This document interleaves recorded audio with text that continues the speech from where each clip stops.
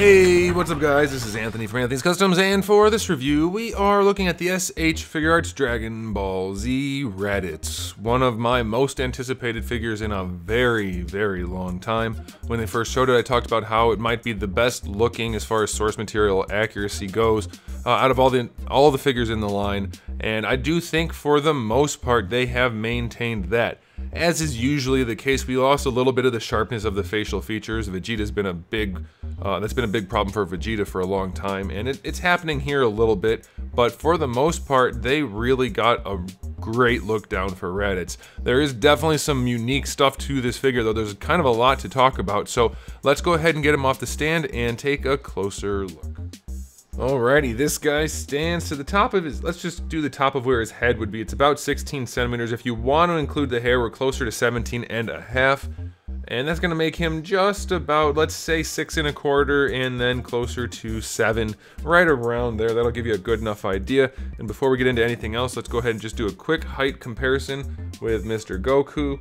And as you can see, that is pretty much what it should be. Are they probably a little bit closer than they should be in height? Maybe Raditz is a tiny bit short, but ever so slightly. I don't think it's enough to be a problem.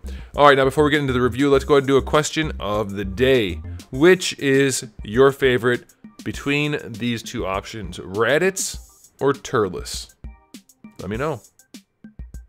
All right, moving on to the review. For the aesthetics, like I mentioned, they did do a really good job capturing the likeness on this guy. Some people have complained he's a little bit too stocky. Maybe for some artwork, but most of the time this is pretty much what he looks like, and I do have a fix for that also. And it's a very easy fix. Maybe some people may not notice it right away, but at least on mine, when it came out of the package, the arms were pretty low on the body. They look kind of like that. See how much lower the arm is? It puts it down much farther and makes him look stockier. And the thing is, most Dragon Ball characters, Dragon Ball Z characters especially, their shoulders are really high and really broad and really square. And so this makes it look funny. It doesn't look like you would expect it to. It's lower than it should be relative to the shoulder pad and to the rest of the body. And the good thing is, the butterfly joint itself can actually lean up a decent amount, and then you can get that shoulder all the way up there and tuck it into the shoulder pad, and it does make him look a little bit leaner, a little bit taller, a little bit more source accurate. If you're running into that issue, it's a very easy fix. Not every butterfly joint we've seen can rotate, so if you didn't notice that, now you have a little bit more versatility in your adjustment posing, and you might like the way the figure looks a little bit more, so hopefully that helps you. Otherwise though, I do think it works pretty well. Sometimes he's drawn very slender. That's always the case with these characters, but I think as a rule, this is a very accurate, very source accurate release. I know some people have said the brown's a little bit too brown, a little bit too dark. Yeah, maybe. Sometimes it's fairly orange, sometimes it's just less saturated. I don't know, I think it's good enough. I would prefer it not be as close to the tail as it is, but I do think it looks okay, it looks fine. The red bands on his leg and his arm could be a little bit more red, a little more, not scarlet, I guess, more like a blood red. But again, it's a very tiny detail. I think it's fine.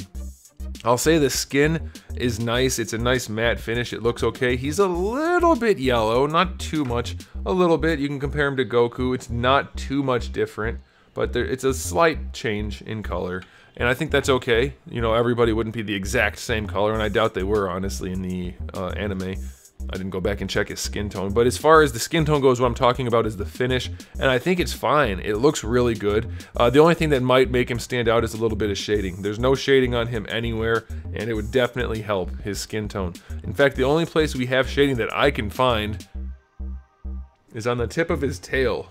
The alternate tail piece is shaded very dark. And I don't remember there being a reason for that, like in the anime or anything like that, so you guys can let me know if that's a thing. But otherwise, there's no shading anywhere, and that would have definitely helped. That being said, the paint that is on here is very clean. All the line work around his armor bits, very, very nice. Same thing for his arm and leg band. The wrist armor is also very clean. The feet, there's really no issue with the paint job. It's very nice. We have the satiny finish for the brown bits. We have the matte finish for the skin, and we have the glossy, maybe metallic, just ever so slightly metallic parts for the armor up here, satin for the gloves. It looks great. I have no issues with that at all. The faces are very clean, the paint job. The Scouter looks good. The hair is just solid black, but it has a little bit of a luster to it, a little bit of a satin finish. I'm very pleased with the aesthetic on this guy. I do wish we had shading on the skin. I don't think the armor needs it as much, but of course a wash would go a long way if you were so inclined to make him look a little bit better. You know, instead of having brown recessed lines, a little bit of a darker wash in there might make it pop. But it's a very aesthetically pleasing figure, and they did a good job. All the skin tones match. Obviously we have knees and elbows that are slightly glossy, but they don't stand out too much. I like it. I think they did a really good job. So from an aesthetic standpoint, I stand by what I predicted in that it's one of the best looking as far as source accuracy goes and as far as figures go. One of the best looking they've done. I'm going to give it a 9 out of 10 for the aesthetic. Some shading would go a long way, but it's not necessary. Very pleased with it. Okay, as far as accessories go, we do have obviously his normal arms, but we do get a set of crossed arms. I haven't had any trouble with mine yet, though I didn't have trouble on a couple figures, which ended up being problematic for a lot of people. So again, your mileage may vary on that. Be careful when you're swapping out parts. Anytime they're just pressure fit parts, the more you swap them, the more risk there is. So be cautious with that. I have not had a problem with them though. So take that for what you will. As far as the faces go, we have the neutral face that comes on him in the package, a slightly smirky face, a startled face, and then a yelling face. All very nicely done. They still maintain a high level of accuracy. Not quite as nice as the original promo images showed, but that's almost always the case with this line. We lose a little bit of that detail, become a little bit softer, but still very nicely done. We do get the 2 fist hands that come on him in the package. Then we get 2 different sets of style pose hands. That should be enough. I would prefer some more hands, but that should be fine. We do have the tail that's wrapped around his body, and then we have the tail that does just kind of hang. Neither are bendy or anything like that, so not a ton of versatility, but you do have some option there. And then lastly, we do get an alternate back plate, which will help for him to use a display stand. That's about it. Not a ton of accessories. Do I think it's enough? Yes, probably is enough. You can also remove the scouter if you want, but he has no ear, so yeah, you know, probably don't do that. And that's it for the accessories. So I'll say that's enough. I don't think it's a ton, but I think it'll get the job done. So I'll give it an 8 out of 10. That should be good enough. Okay, now as far as the articulation goes, this guy does have a few unique things. There are 2 that stand out in particular, kind of 3. So let's go ahead and get into that, and I'll point those things out as we go. The first thing I want to talk about, which is not one of those 3 things, is the hair. We do get a giant ball hinge underneath there. You won't be able to see it, don't worry. It's just a big ball hinge that lets this chunk of hair move. It does move, and the ball hinge holds the hair just fine, but the hair is solid PVC. It's heavy as heck. It'll rotate, of course, and you can swing that ball hinge around if you want to rotate the hair sideways a little bit, but you just don't have that much range. But yes, the hair is very heavy. If you balance him right, it works. As you can see, it will work, but the more it sticks out, the more you need to balance him. If you bring it straight down, it'll work okay. Very heavy. I don't know why they do PVC. They could use this material, which is probably ABS, and it's a lot lighter, but it's a lot harder to mold because with PVC this stuff flexes, so you can have some undercuts and things that you can't get away with a rigid plastic. So I'm guessing that's why. It is what it is. The heavy hair has been a thing in the Dragon Ball line for a while, and it's just something we have to get used to and accept, so that's okay as far as I'm concerned. Now the next joint I want to talk about is unique, and we're going to pop his face off to show you, and that is the neck hinge is an actual hinge. There's nothing that we've seen before going on right there. It's just a hinge. It'll rotate, don't get me wrong, it'll rotate on there, but it's an actual hinge. There's no ball involved. And that's fine. They did that probably because of the weight. They could adjust the tightness much easier that way, and it's suitably tight. There's no problem with that, and that's fine. And you do get your rotation. There is no leaning involved, unfortunately, so you just get your rotation and your hinge there. I think that's fine. You cannot cock the head to an angle though, which does limit posability to some extent, and I'm okay with that personally because of the sacrifice for being able to support the hair. However, one of the issues we do get out of this situation is that that hinge is fairly far back relative to the face, and as you use the hinge, it separates the face from the head, very similar to Gotenks. Now his problem is not as severe, but as you can see, it took almost no effort to take that off, which means it was fairly far removed just by using that neck hinge. Now of course, if you don't go down forward, especially all the way, it's not going to be a problem, but it could be a problem for people, and I have had people report to me that it's very irritating for them every time they try to pose the head. The face tends to want to come off, at least some. So be aware of that. It's not a great situation. I'm not sure how much I'm going to fault them for it, considering it's for the sake of the giant heavy hair. What are you going to do? Okay, so the neck is also on a ball peg, and in conjunction with that hinge, it's kind of annoying to use because you can't really do much with it. There's a little bit of leaning, but because of the way the head works, it's very minimal. So there's not a whole lot you can do with this head due to the big hair, both for engineering purposes and then just for it's in the way. I can't fault them too much, but it is something to consider. Now, we have the shoulder pads, which are on a slightly different design than before. Not one of the big deals I wanted to talk about. The neck was one. This is just a regular thing. We have our little like double swivel-y type thing going on for the shoulder pad. Not sure what purpose that really serves, why they did that. They don't pop off as easy as they used to, but they're still just as much in the way as ever. And they do still hinge like always, so I don't really know why they changed it, but they did. And it's fine. They're still just as much of a nuisance as before. As I mentioned, we have the butterfly joint, which does swing out and is moderately useful, I suppose. It's not terribly ugly or anything. And I guess because of this shifty joint, you can kind of do that, and maybe that's what they were going for, but it's still very, very specifically useful. It's still going to be in the way, and it's still going to want to pop up like that, depending on what your posing is. But that does add some utility to the butterfly joint, so I will give them credit there. If that's what they were going for, I'm assuming that is. Good job for that. I like that. That works. It helps it look a lot better than just having it pop up like that all the time. So that's cool. And like I said, the butterfly joint does have a rocker to it, so that'll be a little bit more helpful. The shoulder itself is connected on a ball peg that lets the arm move around on the butterfly joint, and then as you can see, the hinge itself works very nicely. Bicep swivel is fine. It's a little stiff. That's what she said, but it should work fine. You may run into some issues swapping out the joints. Or the alternate arms. I have not, but it is stiff, so be careful. Double jointed elbow works just fine. It's not the best looking elbow we've ever seen, but it's functional. It's just pretty weird looking. I don't know. They've done that a few times now with the weird joints. Let me see if I can. Yeah, if you bring it farther forward, it helps, but it's still really weird. I don't know what they were thinking and why they did that. They've done joints before, this type of joint, so it's weird. Don't like that. And then for the wrists, we have what is almost normal in that it's a ball hinge.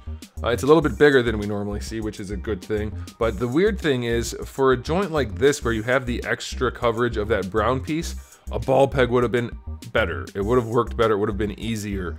Because of that extra coverage, it's very difficult to rotate that ball hinge around in different poses, whereas with a ball peg, it could have just moved however you wanted to freely. So be aware of that. Technically, it'll work, but it's going to be a little more finicky. For the torso, it's a different design than we normally have. Normally, we have a hinge with a cup and a ball peg. In this case, it's just a ball peg on a hinge. So he leans forward and back on the hinge. Works pretty well. There's minimal gapping going on behind him, so that's good. Leaning back works pretty well too. No gapping going forward. I'm fine with that. It works fine going forward and back. And then here's the downside though, is that ball peg serves very little purpose. You get some rotation on it, and you get a touch of leaning, but barely. It's very limited in that regard. So I'm guessing they did that again for the weight of the hair so that he didn't just flop backwards, but you do lose some versatility in that joint. That's the way it goes. For the lower body, you have another ball peg that lets the hips move a little bit. It's very minimal. The rotation, well, there you go. You can see it. It's there, but you really get very little range out of it. At least for me, I can't get it to move much. It doesn't really lean. It's more of it's just a connection really. I can't get it to rotate because of the way it's been done, and it doesn't really lean. So it's just a physical connection. So his torso is very limited, I guess, is the ultimate verdict on that. But we do have the hinges here to get these guys out of the way. And then the hips are your standard hips. Pretty good range out to the side, no issues there. Let me zoom out just a little bit. Plenty of range, I'd say that's fine. Bringing the leg forward works, but the armor definitely gets in the way.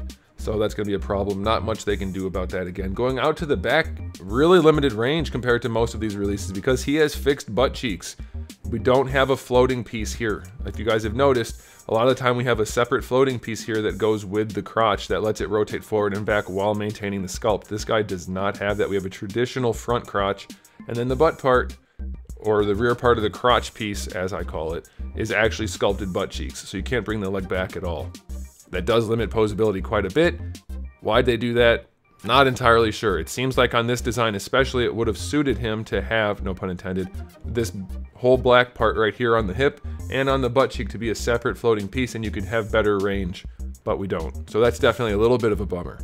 Thigh swivel is a thigh swivel, that's fine. Double jointed knees are, again, we have some gapping and some ugly joints if you don't take care to move the knee itself, but it does work and it's functional enough and it looks okay. So that's fine, I'll take it. Not the worst we've seen. And then down here, another thing that I want to mention is we have ball hinges. We haven't had ball hinged ankles as a regular thing for a long time. So this is the third thing. The head was 1, the torso was 2, this is 3. Ball hinge ankles are generally a good thing. You get forward and back on there. It's not a ton, it's probably enough. I do think they could work out better range still. They seem to not put that much effort into the ankles. You get a good ankle rocker out of it, so that's cool. And then we have a toe hinge, which is still ugly, and it's offset. It's an offset hinge, which makes it stick out at the bottom. It doesn't really work, but it's stiffer, so it's whatever. So, the articulation on this guy is definitely unique in a few different places, and mostly useful. Not as good as it could be, but good enough. I like the slight adjustment to the shoulder pads, which I'm assuming was purposeful, and it did work, so that's pretty good. But the changes in the neck and the torso, take them or leave them. I don't love them, but I get why they're there. And then for the hips, it could just be better, but it's still fine. So I'm gonna give it a final verdict for articulation for Figuarts of 7 out of 10. It's average for a good figure. There's nothing wrong with it, really, but it could definitely be better. But yeah, again, nothing really wrong with it. So the tail tends to pop apart, by the way. You can just pop that back in. I can't really see what I'm doing, I'll just leave it.